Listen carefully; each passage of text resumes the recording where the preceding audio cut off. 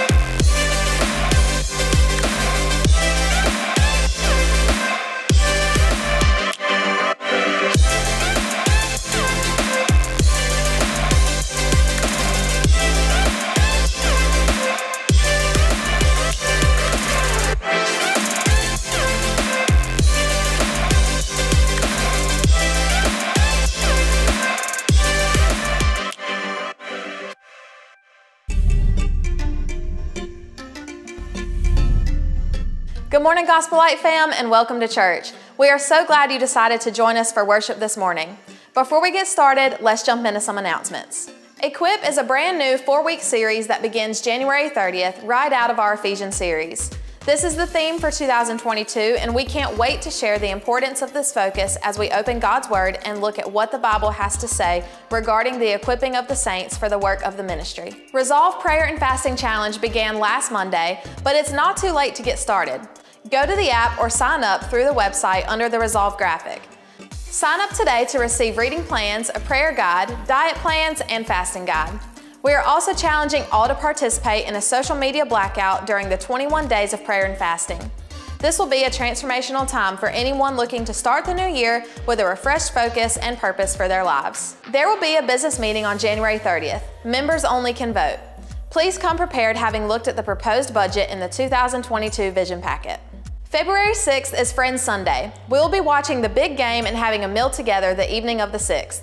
Put it on your calendar and start inviting your friends to this special Sunday with a gospel emphasis. This is a great opportunity to shine the light of Jesus in truth and fellowship. On February 11th, we have a special plan for a daddy-daughter date. This day is designed to help build closer relationships between you, your children, and the Gospel Light community. There is nothing more important than community for the believer in helping your daughter walk closely with the Lord. On February 12th, we will have a mother-son Nerf battle. Mom, get ready to take up arms and battle your boys to the end of a Nerf bullet. On February 13th, there will be a couple's Valentine's Day banquet served by Gospel Light students. Sign up online today to secure your limited spot. See Pastor Nathan for more information. The Anderson Night of Worship is January 23rd.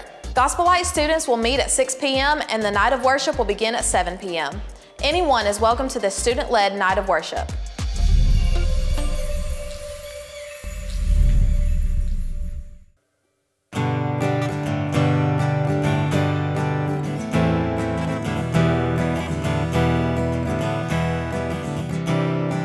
Come, let us worship our King. Come, let us bow at His feet. He has done great things. See what our Savior has done. See how His love overcomes. He has done great things. He has done great things. Of heaven, you conquered the grave. You free every captive. You break every chain. Oh God, you have done great things. We dance in your freedom, awakened alive. Oh Jesus, our Savior, your name lifted high. Oh God, you have done great.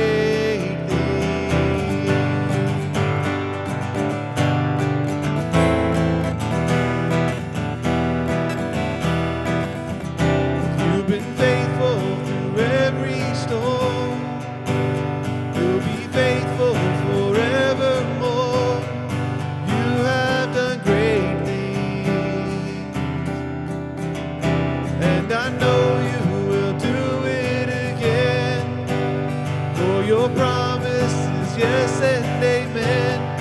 You will do great things. God, you do great things. Oh, hero of heaven, you conquered the grave. You free every captive. You break every chain. Oh, God, you have done great.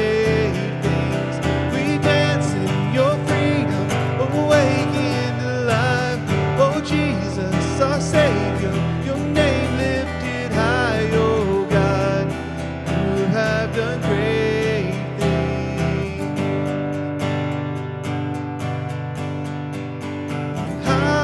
Hallelujah, God, above it all. Hallelujah, God, unshakable. Hallelujah, you have done great things.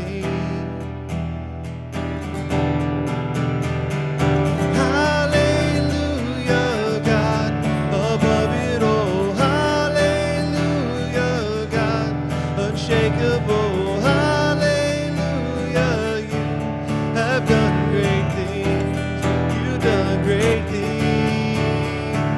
Oh, hero of heaven, you conquer the grave, you free every captive, you break every chain. Oh God, you have done great things.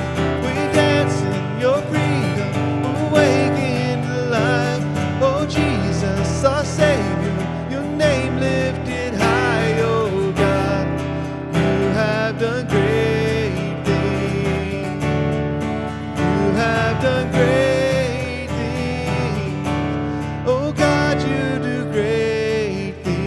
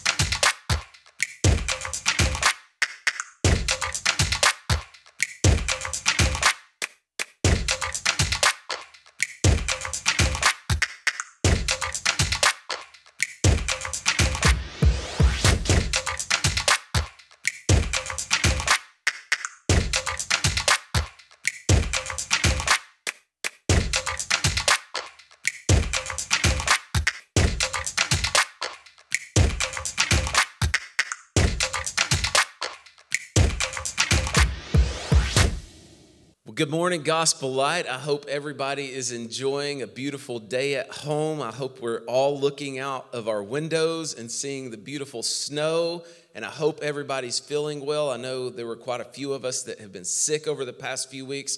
Praise God, I'm feeling so much better, but we do have some sickness in our house. But I pray that everybody is enjoying the good gift of God and being able to be home today. But hey, God has a word for us, and I want you to open your Bibles together with me to James chapter 4. Whether you have a hard copy of the Bible in your hand, or you have the Bible on your phone or on an app or on a device, hey, it's still God's word. So I'm not going to be picky about which way you read the Bible, but turn with me, if you will, in your Bibles to James chapter 4. 2 weeks ago, Chad spoke on the topic of resolve. And I just want to share with you guys, as I've heard from many of you, that message spoke to me in a powerful way. And I want to follow up today with a sermon. And I just want to warn you that my creative juices were flowing this week. And I came up with this incredible title. So I want to talk to you today on the topic of still resolved. I am still resolved. We're 2 weeks into 2022, and man, I'm not backing down. I'm not giving up. I'm not slowing down. I want to press on into this new year, and I pray that you guys are too. I am still fired up about my resolution, and this is the time of the year that the gyms start going back to their normal numbers. The newcomers start dwindling down, and the ones that are truly dedicated stay in there. So this is the time where we need to step back in and really look at how resolved we are. And for those of you who have taken the 21 days of prayer and fasting challenge that Pastor Chad issued to us, I pray that God is speaking to you through each day through the journal. If you were able to pick the book up, you can also download it online if you go to the website, and that was emailed out to everybody that signed up. There's also a study guide, so if you want to follow along with that, I pray that God is using this in your life as he is in mine in a powerful way to draw you closer to Jesus. So every year, every new year, millions of people make resolutions. Some of us keep them. Many of us fail to keep them or part of them. Others have simply given up, and they mock those who still try to keep their resolutions. And while failed resolutions provide much ammunition for the people who mock resolutions, the Bible is clear about the value of setting goals. So I want to just share a few verses with you up front that point out the value of setting goals and making resolutions in our lives. Proverbs chapter 21 verse 5 says, "The plans of the diligent lead surely to abundance, but everyone who is hasty comes only to poverty." Philippians chapter 3 verse 14, "I press on toward the goal for the prize of the upward call of God in Christ Jesus." Proverbs chapter 16 verse 3, "Commit your way to the Lord, and your plans will be established." Proverbs chapter 13, verse 16. "In everything the prudent acts with knowledge, but a fool flaunts his folly." I love Isaiah chapter 32, verse 7. He says, "As for the scoundrel," that's a word we don't use a lot anymore. "As for the scoundrel, his devices are evil. He plans wicked schemes to ruin the poor with lying words, even when the plea of the needy is right. But," listen to this, "he who is noble plans noble things, and on noble things he stands." And if that's not enough for you, Jesus himself points out the value of and the wisdom of setting goals in Luke chapter 14, verse 28. He says, "For which of you, desiring to build a tower, does not first sit down, count the cost, whether he has enough to complete it?" As Chad said a few weeks back, the problem is not with resolutions. The problem is with our ability to keep our resolutions. One of my favorite pastors from history is a man named Jonathan Edwards. And I think most of the American population is familiar with Jonathan Edwards for one single sermon that he preached, and it's a sermon that God used in a powerful way. But Jonathan Edwards was one of America's most accomplished intellectuals and theologians, and he is still considered to be a genius by Christians and non-Christians alike. Edwards was used by God to spark New England's first Great Awakening. And as I've read books and stories of his life and biographies, I'm just amazed at the life of this man, and I think he's someone that we can learn from. When I was just a young preacher, somebody encouraged me to study biographies of great men and women. And I started doing that probably about 20 years ago. And I have read the lives of many great missionaries, great pastors, great theologians, politicians that God used in a powerful way. And I would encourage you to do that. So Edwards was the only son in a family of 11 children. Think of that, being raised with 10 sisters. I had one sister and we almost killed each other half the time. He had 10 sisters in his house, but I believe it actually made him a better man because he entered Yale in September in the year 1716 at 12 years of age. 12 years of age. I don't even think I could spell Yale at 12 years of age. And he graduated 4 years later in 1720 as the valedictorian of his class. He went on to receive his master's degree 3 years later. As a young man coming out of college, the world and all that it offered lay before this brilliant young man. And he felt pulled between ministry, education, science, and culture. And as he was feeling stressed and overwhelmed about the decisions he had to make that would impact the rest of his life, he felt that in this deep season of uncertainty about the future, that he needed to make some resolutions in his life that would carry him through the rest of his life. So he recorded this list. He began recording this list of resolutions in his journal. And at the very beginning of the journal, his brief explanation helped me personally, and I believe it will serve all of us well as we set out to serve God in 2022. These are the words Jonathan Edwards wrote at the beginning of his journal.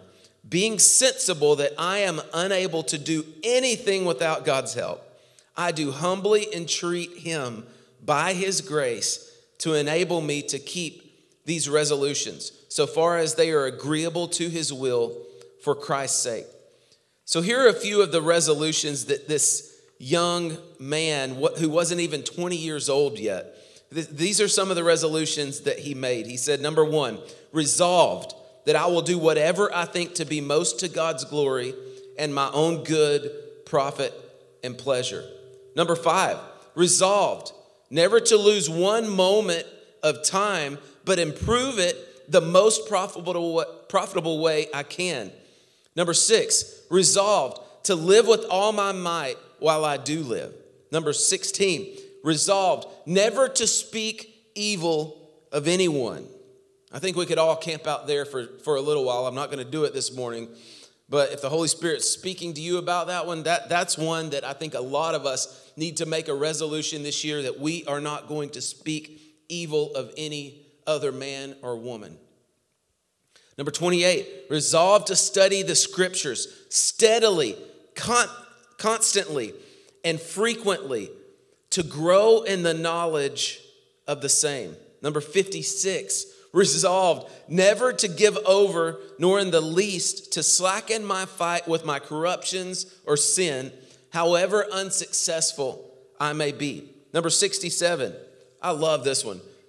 Resolved after affliction to inquire what I am the better for them, what good I have got by them, and what I might have got by them.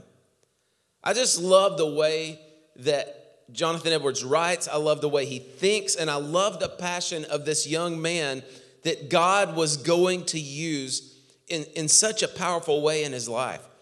I believe that this resolve was given to him by the Holy Spirit. As he said in his brief explanation, he said that I cannot do anything of myself. But through the power of the Holy Spirit, he was able to be a man of great resolve. And like all great men and women, what he did in secret was what enabled him to be used by God in public. I think I might need to say that again. What he did in secret, his character, was what enabled him to live the life that he lived publicly, that made such an impact on people and made such an impact for the kingdom of God. So in the book of James, where we're going to be looking today, in James chapter 4, the brother of Jesus gives us instructions on how we should live and how we should make resolutions in our lives and how we should not make resolutions in our life. I want to read James chapter 4, verse 13. I want to remind you this morning that this is the very word of God for his people. James chapter 4, 13. Come now, you who say, today or tomorrow we will go into such and such town and spend a year there and trade and make a profit. Yet you do not know what tomorrow will bring. What is your life?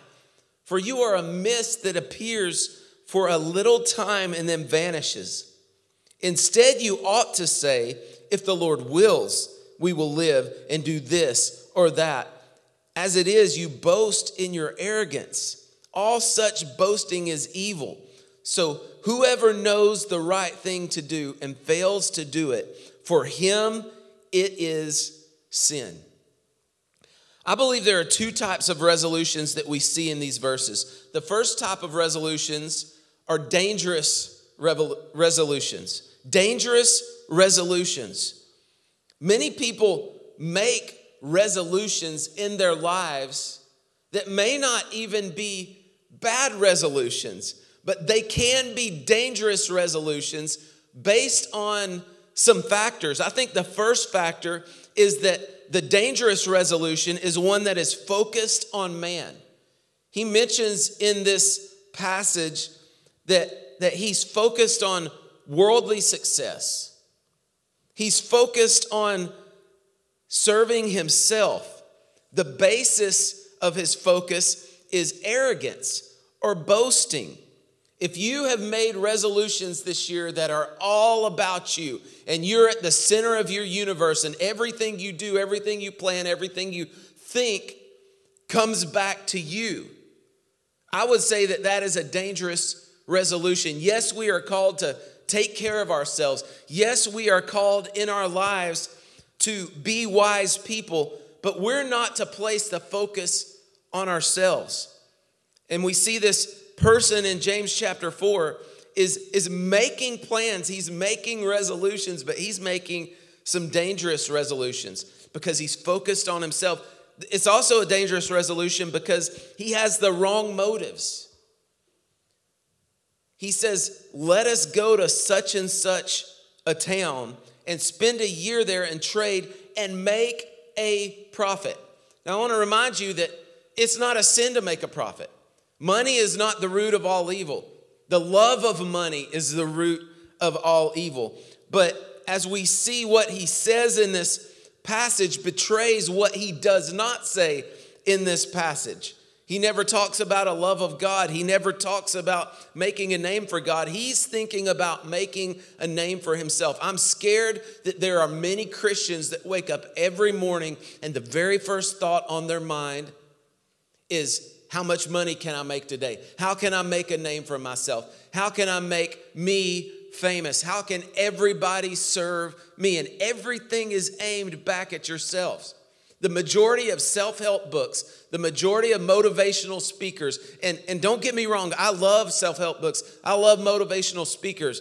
But the problem with most of those is it's so focused on man and they totally leave out God, many of them, that they're dangerous in the fact that they make us the center of our own universe and they separate us from the greatest thing that we need in our lives and the greatest source of power to make good resolutions and to keep those resolutions. The third thing that we see about dangerous resolutions is that they leave out God. Nowhere in this man's resolution, nowhere in his plans do we read that he's consulting God's word. We don't see him going to God in prayer and asking what it is that God wants him to do. We don't even see him asking God's blessings on his plans or for God to give him direction. We don't see him consulting God's word. We don't see him consulting God's will.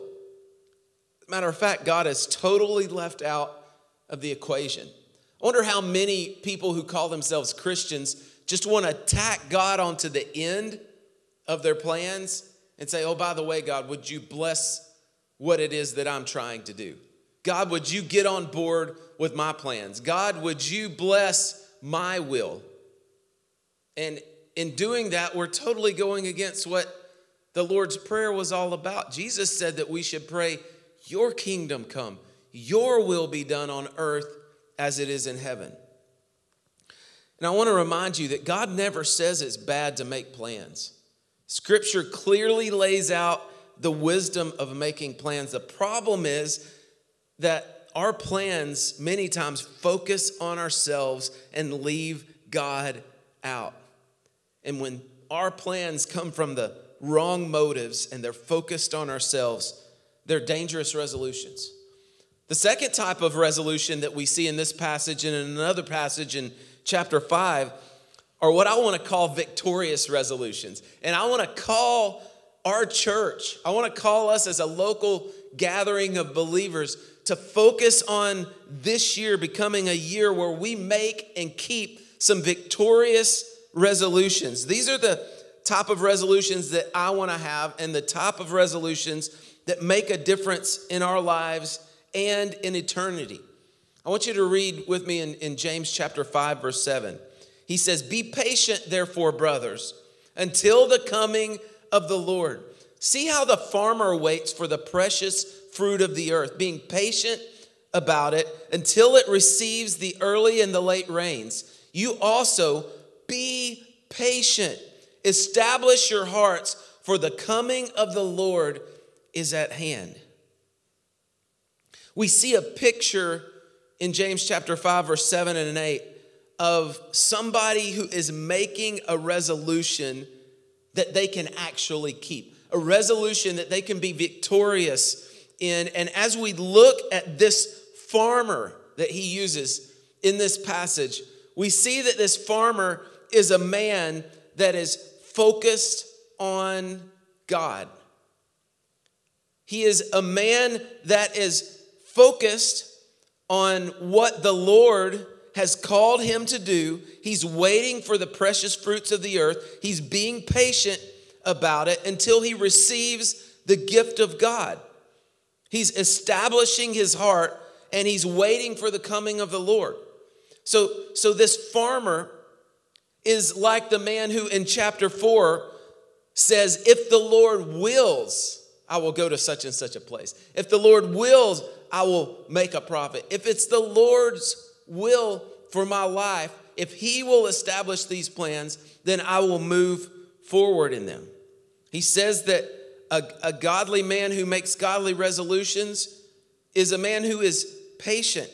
He's waiting on the Lord. He's establishing his heart, which means to strengthen yourself. What is it that a godly man strengthens himself in? It's in the promises of God. God is the one that created the laws of nature. God is the one that makes it possible for the rain to come down, for the seed to bear a harvest. So the farmer is a really good picture for us to focus on, a man who makes resolutions and isn't just focused on himself, but he's focused on God, because no matter how hard a farmer works, if God doesn't bless his crops, he's not going to have a harvest. God has to send the rain. God has to bless his efforts. The second reason that his resolution is a victorious resolution is because the farmer stresses preparation. Think about this. The farmer works daylight to dark, doing his part. Yet he depends upon God to do what only God can do. But the farmer doesn't wake up in the morning and say, hey, you know what? I can't make crops grow. I can't make it rain. So I'm just going to sit here, cross my hands and say, hey, God, if you want to bless this crop, then I just trust in you. You do it. No, the farmer wakes up early in the morning, and he goes out and he gets busy and he does what he can do. God calls us to work, church. He calls us to live holy lives. He calls us to strive, to press forward, not to earn our salvation, but from the fact that we are saved. And as we press forward into what it is that God calls us to do, we're to prepare the soil. We're to share the good news. We're to love others. We're to walk in holiness and walk in resolve. And we're to prepare doing what we can do so that God can do what only he can do. The third thing that we see about this farmer is that he endures hardship. This word patience speaks of waiting for the goals that God has, that we've made, that God can only establish. As we're waiting, we're going through difficulties. If you've ever done anything with planting or harvesting or any sort of work on a farm, you know that farmers endure setbacks and disappointments. I don't know if anybody else loves the show Little House on the Prairie, but that is one of our favorites in my household. My girls, since they were little bitty, have watched that. That's always been one of my wife's favorite shows. It ranks right up there with Andy Griffith show in our household. But we love watching Little House on the Prairie, but it's almost a joke. Every episode we turn on, we're like, okay, what's going to happen to Pa in this episode? The crops burn up one year. There's a drought one year. There's floods. There's all sorts of things that happen to him that cause him to not reap the harvest that he's waiting for. Yet he endures hardship as a faithful servant, as someone who's doing what God is calling him to do. He's enduring hardship. And if you want to establish some resolutions in your life that you can be victorious in, I want to remind you, as this passage teaches us, you need to be focused on God. Get the focus off of yourself. We can't do anything without him. You need to stress preparation. Do what God is calling you to do. You have been saved for good works, as Ephesians chapter 2 tells us. And you need to be willing to endure hardships. Many people in their Christian life, in their ministry, in their families, they start off well, but so many fail to finish well. I pray that we will be people that start off well and finish well. But if we're going to do that, we will endure hardship.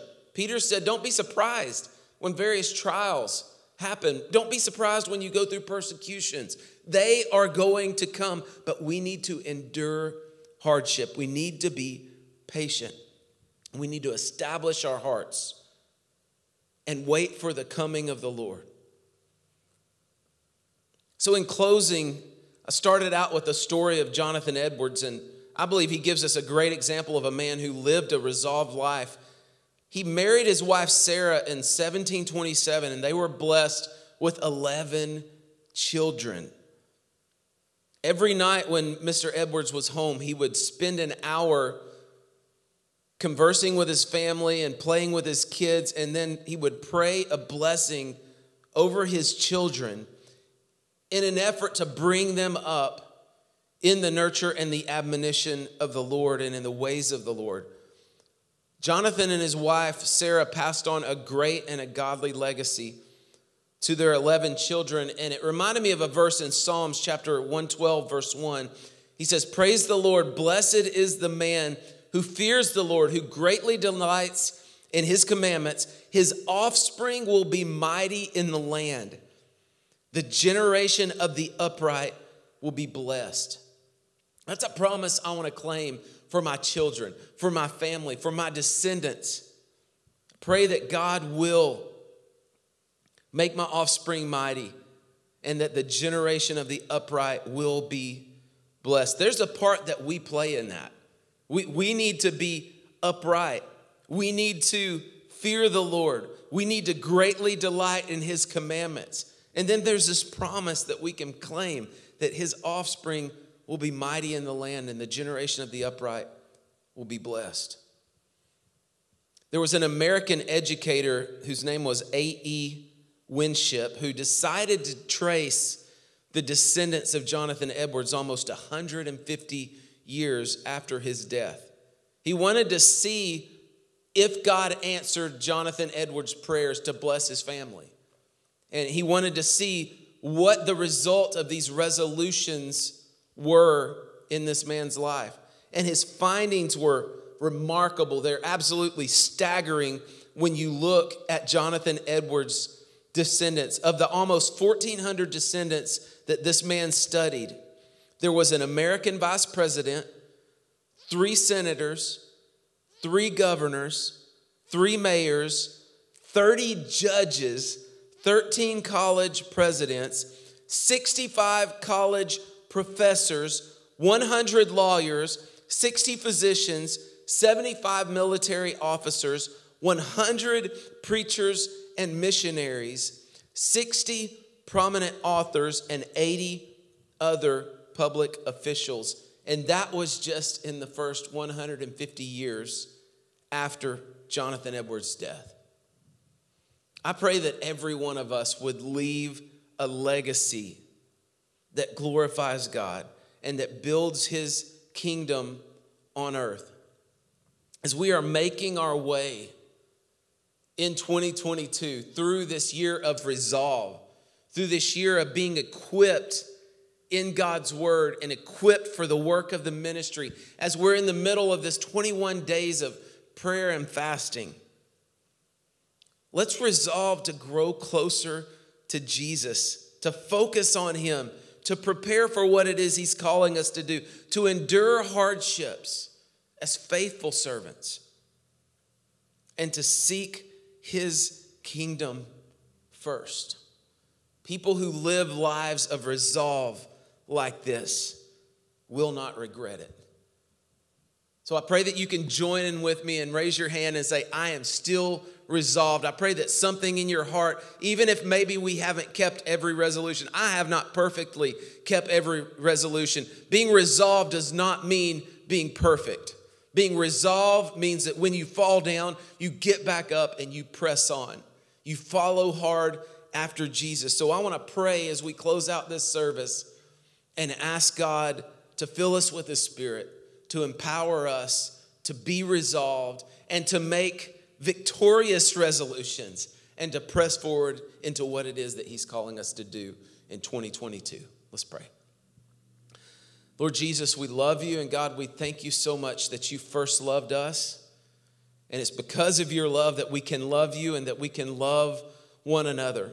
And Holy Spirit, is because of your power that is living inside of each and every child of God that we are able to be resolved in healthy ways, that we can make resolutions, that we can live those out, not perfectly, but that we can press in and press on and follow hard after what it is that you've called us to do in our lives. I pray that our resolutions would come from you, from your word, from your will. And I pray that we would just endure as soldiers. And Lord, I pray that we would press on into what it is that you're calling us to do this year. Lord, I believe that time is short. I believe that you are coming soon. And I believe there's no time like today for us to get serious about your will and about your word. And Lord, I pray that you would use this sermon today and this text, this passage that was inspired by the Holy Spirit to challenge us to press on into the resolutions that you've given us this year. Lord, I do pray for those of us who are experiencing sicknesses in our homes. I pray that you would bring healing. Lord, I pray that you would keep us in your perfect peace. Lord, I pray that you would comfort us in the middle of struggle and suffering. Lord, for those who have lost loved ones, God, I pray that you would be so real to us in the middle of this season in life. And Lord, I pray that we would just love those well that you've placed around us and that we would draw closer to Jesus. Lord, we thank you for all that you're doing in our lives. Thank you for your word that challenges our hearts. May we press on into this, and we ask all this in Jesus' name. All God's people said, Amen.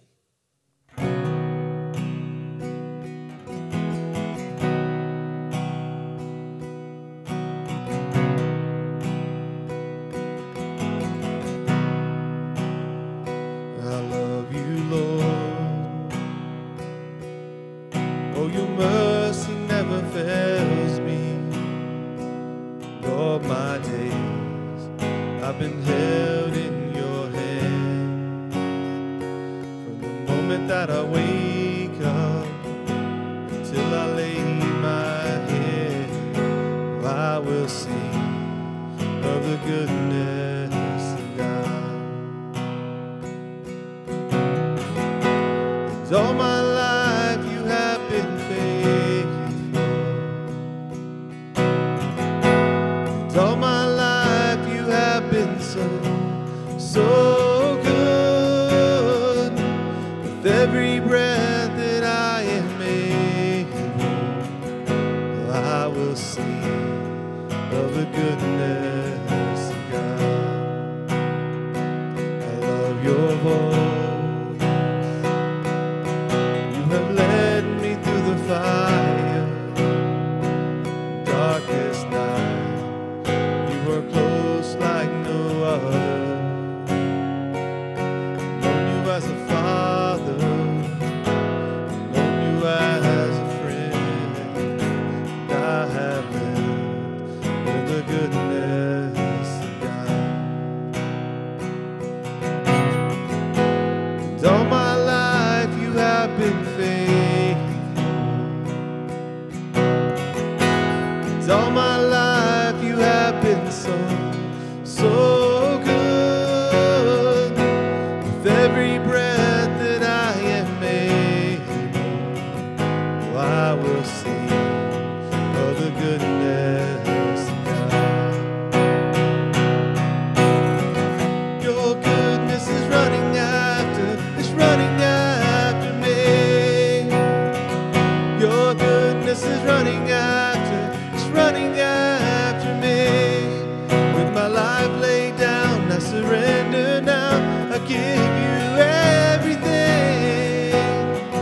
Your goodness is running after me. Your goodness is running after me.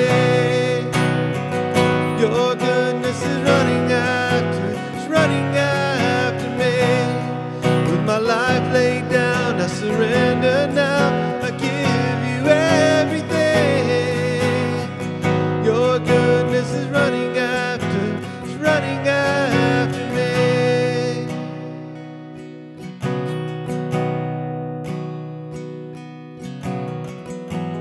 And all my life you have been faithful. And all my life you have been so good. With every breath that I am able, I will sing of the goodness of God.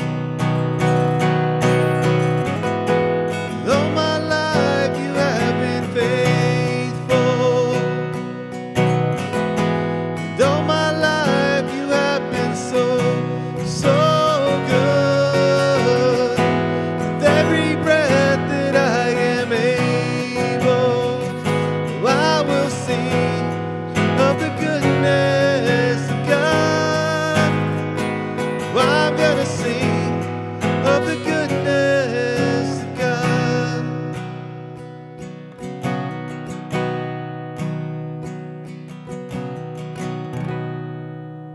Thank you so much for worshiping with us today. If you have any questions, would like to submit a prayer request, or tell us of any decisions you made today, please feel free to check out our website and contact us at any time.